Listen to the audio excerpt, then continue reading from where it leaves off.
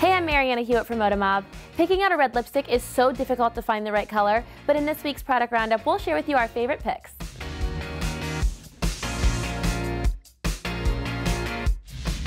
Okay, so my favorite red lipstick is from Wet n Wild. What's best about this one, it's only like $2. The color is 965 Cherry Picking, and I kind of like it because it's not so red, but it kind of has like a pinky purple tone to it.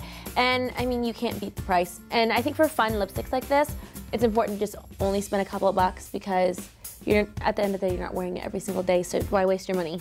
What's yours? My favorite is actually a lip liner that I use on my lips entirely. It's by MAC, it's called Brick. What I love about it is that it gives you a matte look, so you don't have to worry about getting that red residue on your teeth, which is really important. And also, I have an olive skin tone, so the fact that it has a blue undertone really complements my skin tone. You beat me with the price, but mine is for like $4.99. Rimmel. It's Jet Set Red. I like it because it's red. It's out there. If I'm wearing red, I want everyone to see it. Just me. My favorite is by MAC. It's Ruby Woo, and I can't lie and say I've tried a lot of reds. I just got with this one and stuck with it.